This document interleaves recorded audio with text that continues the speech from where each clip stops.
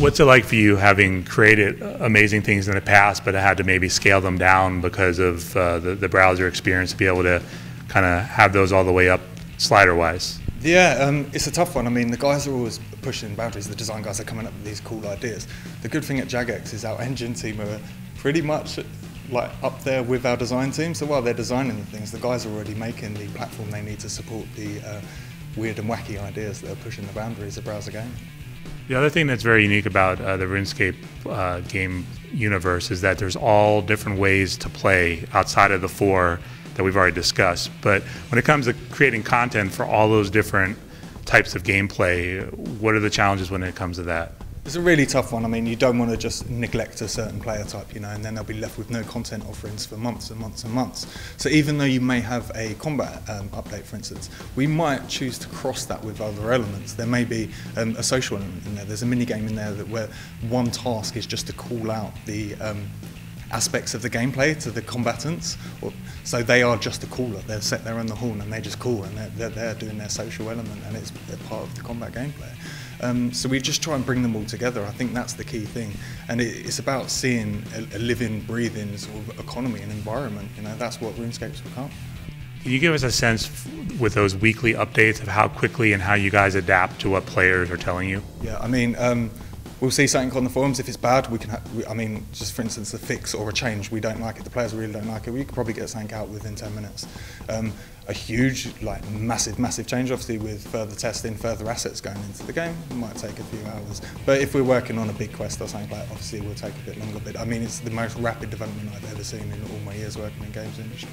And when it comes to having done that now for years and years, how is that preparing you for this sixth age, where what players dictate is going to be even more important than ever before? This is it. Jagex and our team is in a really good footing to be able to do this, more so than anyone else. We've done this is how we've worked anyway. We've done the weekly updates.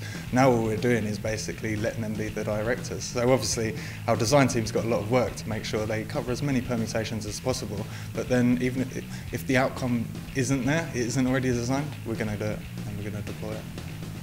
For someone who's coming into this game new for the first time, can you just talk a little about the world and what's going on? Yeah, if you're, it's the best time to start RuneScape, really. Yes, you have 10 years worth of content, but from the world wakes, this is the cultural shift, this is the age shift, and our technology shift to support this as well. From playing that one quest, within a few hours, you'll be up to date with everyone, and you can be part of the adventure and actually changing the way the game will be for the years to come. Can you talk a little bit about also that the older way to play isn't going away, your Java history? Yeah, predominantly being a Java-based game is great. We had ease of accessibility. You could get on anywhere, no ridiculous downloads, no plugins even. You can get on it behind a firewall in some cases. And we wanted to retain that accessibility. What we didn't want to do was price our players out of the market. We didn't want them to go and spend £1,000, $2,000 on a new PC just to run out of new technology. Both platforms will be run in parallel, and you can get everything that they can offer other than obviously the hardware limitations. I know you referenced it, but we didn't actually talk about the new audio. So can you go ahead and give us a sense of what that's going to bring to the table? Yeah, the new audio, I mean, Jagex is really important to RuneScape as a product and Jagex as a company. We love the graphics, we love the gameplay, but the audio is just as important. It reinforces the lore that is so intertwined in every piece of content. It stirs up emotion. Now what we're doing is, rather than tack it on, it's got its own engine. It's going to have its own server, so it can basically stream dedicated music, CD quality music in 16-bit through your browser without no huge overheads, you know, and it won't impact your gameplay. But better quality sound, and working with some fine orchestras, fine composers and whatnot to really take it to the next level. It's pretty much on par with what you see with your AAAs. You wouldn't bat an eyelid, and it's really good. For people that still haven't played browser-based games, or that still have that old thought of, you know, browser-based as a step down, what impact do you hope RuneScape 3 has? To see how good browser game can be.